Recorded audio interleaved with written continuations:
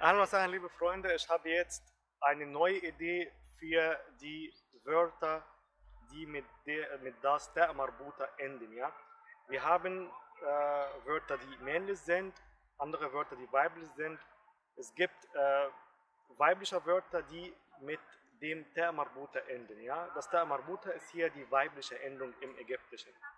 Und manche wollten so eine Liste für diese Wörter. Ich habe so gemacht, da habe ich so eine Tabelle gemacht jetzt und du findest hier ein Bild, das Wort auf Deutsch, das Wort auf Ägyptisch-Arabisch und natürlich wie immer mit den arabischen Buchstaben mal, mit den lateinischen Buchstaben mal und ich habe dann die Possessivendung angehängt und du lernst auch die Mehrzahlform von dem Wort, weil die meisten Wörter unregelmäßig sind, ja.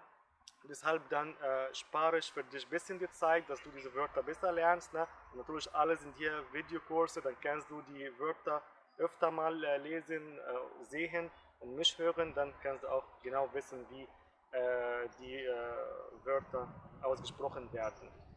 Damit ich dir meine Idee besser zeigen kann, brauche ich dafür meinen PC. Vor der Kamera kann ich das leider nicht zeigen, deshalb komm bitte erstmal einfach mit. Ja? Bis gleich.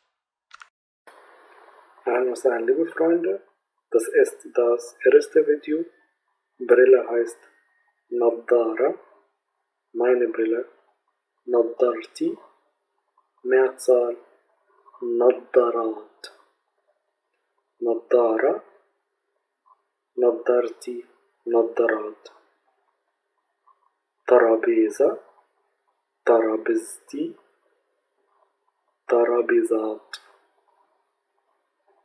Gezme, Gezmiti, Gizem, Otta, Otteti, Otat, Sura, Sorti, Soari oder nur Bilder heißt Soar. Meine Bilder, dann ist Soari.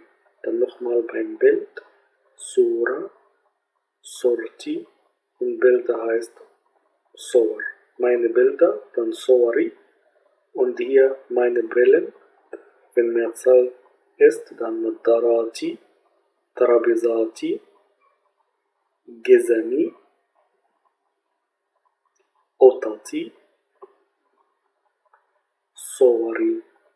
شكرا، مع السلامة.